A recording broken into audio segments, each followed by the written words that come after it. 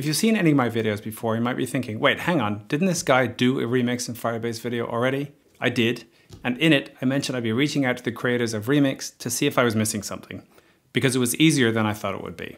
Unfortunately, I was, so I've pulled the original video. A big thanks to Kelsey Dodds, Ryan Florence, and Elliot Hesp, the guy who created the React Native Firebase library, for helping me with the correct implementation. So this video is going to feature a mix of new stuff, plus some content from the original video, starting with this intro. But just quickly, before we get into it, I put a lot of work into this video, twice now actually. So you'd be doing me a massive favor by liking the video and subscribing to my channel if you're not already. It'll really help me get this video in front of others who might not see it otherwise. Okay, roll the tape. Welcome to the Remix Show. Last week, I did a video where we go through the basic Remix tutorial. So if you've not seen that, or if you've not looked into Remix yet, hit pause here and go back and watch that video first. I'll link to it above and in the description below. I'm going to pick up where I left off with this video and convert the demo app, which, if you'll remember, is a very basic blog style app, from using the file system to store data to using Firebase's Cloud Firestore database. I'll also implement Firebase Authentication as well. With that all said, let's dive in and get started. Okay, so this is what the app looked like when we left it. We'll clean it up a bit and remove all of the example stuff that we don't need. We'll change the text on the homepage to Welcome to Remix Firebase Demo.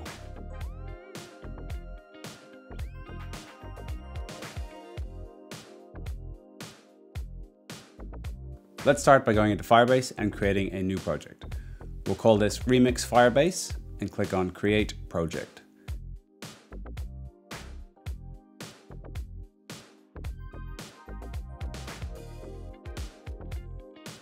We want to set up a Cloud Firestore database.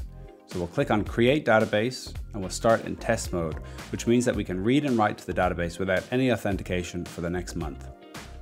I'm in Europe, so I'll select Europe West as my storage location.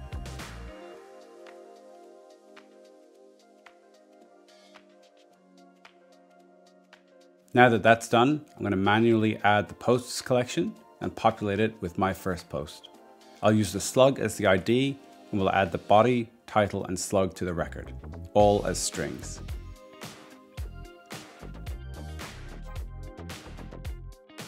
We now need to hook our Remix app up to Firebase, so we'll go into Project Settings and click this icon to set up our Firebase web app. Firebase helpfully gives us the command to install the npm package, so we'll copy npm install Firebase and run it in the command line. We can then copy the config and we'll create a utils folder, and in there a file called db.server.js. We can paste the Firebase config and we'll initialize the app only if it hasn't already been initialized. If you're doing this yourself for real, remember that your API key in this config should be stored in a secret and never committed to GitHub. There are instructions in the Remix documentation on how to do this using env files and .env from npm. To get started with using Cloud Firestore, we need to start by installing the Firebase admin package. Since we are running these actions on the server, we will be using the server-side SDK instead of their client-side packages. In our Firebase config, we've already initialized Firebase, but we'll also need to initialize the admin app. We'll need to import and assign application default to the credential key, and I'll come back to that in a minute. We can then get Firestore from admin and assign it to DB. We'll export that for use in the app. Let's start by converting the getPosts function in the post module. We can delete everything that was in there before, which, if you'll remember from the previous video, was where we fetched our posts from the file system and not from any database. We'll import DB from the db.server file, and we can then query our Firestore database for all posts.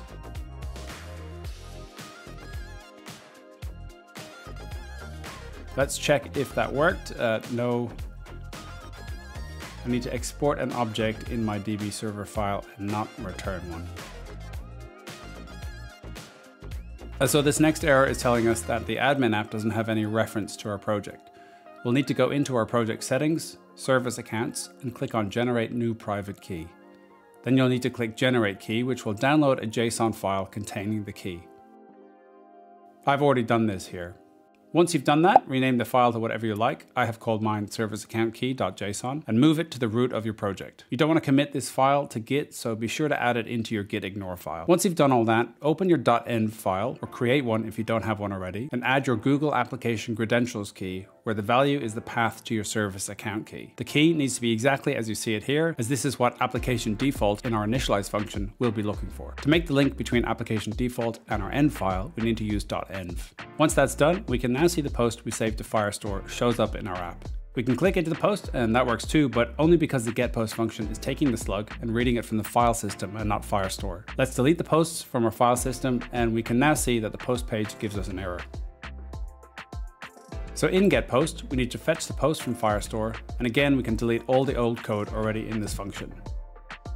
Using db, we'll get the post from Firestore that matches the slug we've passed in from the params.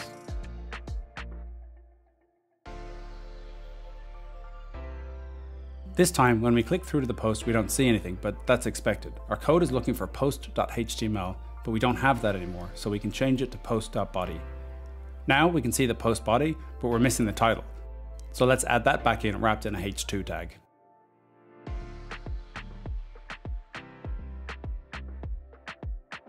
Okay, so we need to tackle create post next. I'll first add a link in the navigation to the admin route, and I also need to fix the path to each link from admin.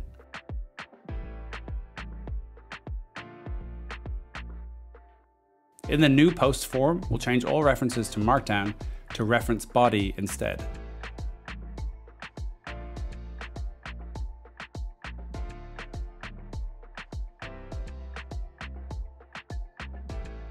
Let's clear out the old logic in the create post function.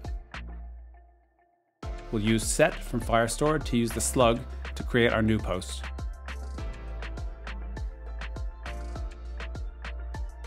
Let's test it out and success. We can now create posts in Firestore. If we have a look at the Cloud Firestore console, we can see the new record we just created and with the slug we gave it. I'm going to create another post using one from the basic file system demo, because one thing we don't get here that we did before is the formatting that came with our Markdown implementation. This 90s mixtape has a list, and you'll see when we create it, it just displays the list as a string and doesn't preserve the formatting we expect. So let's quickly create a parseBody function that replaces the new lines in that string with HTML break elements. If we parse the post body before rendering it, we can see that it now renders correctly. Next, we need to add authentication to our app. Let's go into the Firebase console, click into authentication, and then click on Get Started. For this demo, we're going to set up email and password sign-in. Obviously, for authentication, we'll need a login and sign-up page, which I've fleshed out already to save a bit of time. I've created a form in both pages, and we're using the action handler from Remix on the server to pull email and password from our form's post request. I've also used link from Remix to allow the user to navigate back and forth between sign-up and login. Let's start by going to our db.server file and creating a sign-up function that takes email and password as arguments. We'll need to import create user with email and password from Firebase Auth, and we can return the result of that create user function. Let's export it and import into the sign-up component. We can't just rely on Firebase to authenticate this app. We're using the client-side SDK on the server to create the user, so we also need to use Remix's built-in cookie and session features to create a complete authentication session. Inside our action handler, we can destructure the Firebase Auth user from the object that gets returned from sign-in. We'll need to get the ID token from that user. We'll give that token and the redirect location to a create user session function, which we'll create next. Let's start though by creating a session.server file alongside the db.server file. Let's use .env config again, as we'll need to use a session secret. We can create that in the env file, use whatever string you like, but let's throw an error in case it doesn't exist.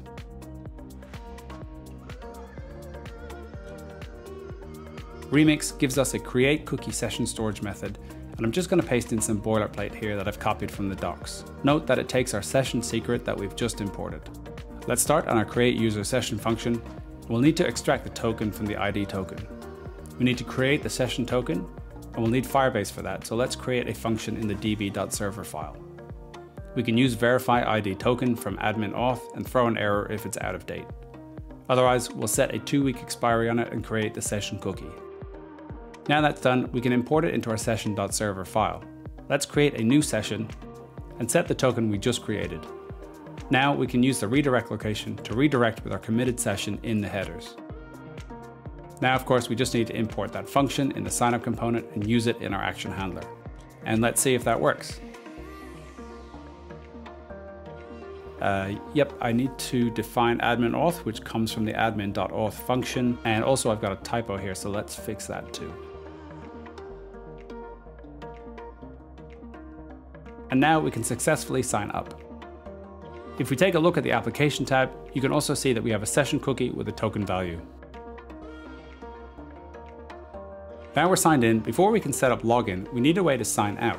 I'm going to add a sign out button to the main index route, and we'll use a form action again for this. There are 2 steps to signing out with this implementation. We want to first sign out of Firebase, and then we need to destroy the session we created with Remix.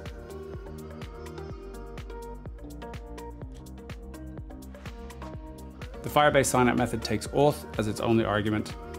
We'll then import that from db.server into session.server. First though, let's create a destroy session method, which will take the request as an argument. We can fetch the session from session storage and then call destroy session. We can then return a redirect with a new cookie in the headers. Finally, we can create our signout method and call the Firebase signout and the destroy session methods. Inside our action handler, we just call and return signout and pass in the request. And let's not forget to import form from Remix. Now we can click on the sign out button and we can see that the redirect works. And also, if you look at the session in the application tab, you can see the token value is empty. The sign in function will look very similar to the sign out function, except we use sign in with email and password from Firebase Auth.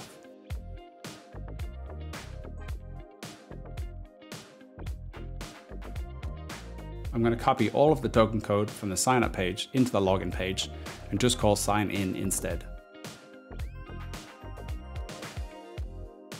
Now I can successfully sign in using the account I created when signing up.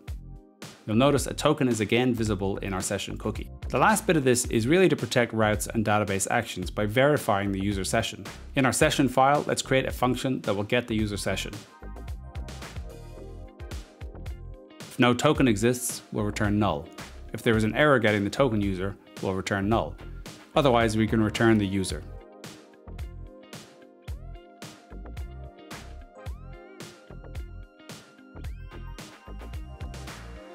For the posts page, I'm going to let the getPosts method handle this check, but first I need to give it the request in the loader. In the post module, I'm going to need redirect from Remix and the getUserSession function. We'll simply verify that we have a session user, and if we don't, redirect the user to the login page. So I'm going to sign out, and if I click on posts, you can see that I can't access it. I'm just redirected to the login page. On the admin route, we are calling getPosts, but we haven't given it the request yet. So let's do that.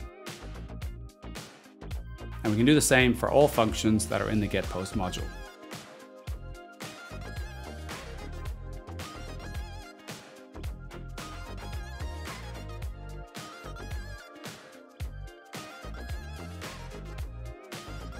Inside the main index route, we aren't fetching any data, but we can still use the loader to make sure the user can't visit the main index route unless they are authenticated. And we need to make sure to always return something in the loader, so we'll return null if they are logged in. And I forgot to add async to the loader function, so I'll do that now. Now let's run a few more tests. And it looks like everything is working as expected. Let's finally see if we can create a new post whilst authenticated.